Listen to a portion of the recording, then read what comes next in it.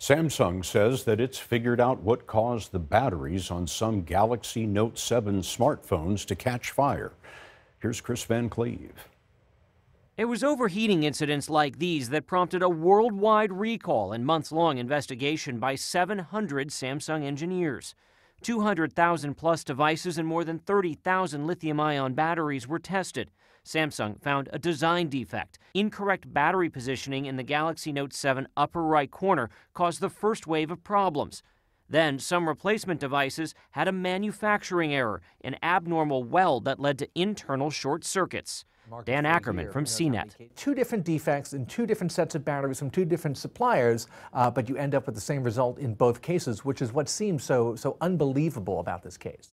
In the U.S., Samsung says it received 13 reports of burns, 47 of property damage, and in all, 96 reports of overheating batteries.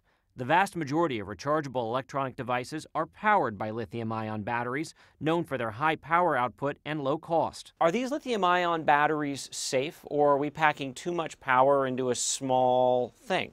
Conceptually, these batteries are safe, but we're asking them to do more than ever in more tightly constrained and designed products. So that's really pushing the boundaries there of what these batteries can physically do. There have also been other products like e-cigarettes overheating and catching fire. And about 500,000 hoverboards were recalled last summer because faulty battery packs could overheat and in some cases also catch fire.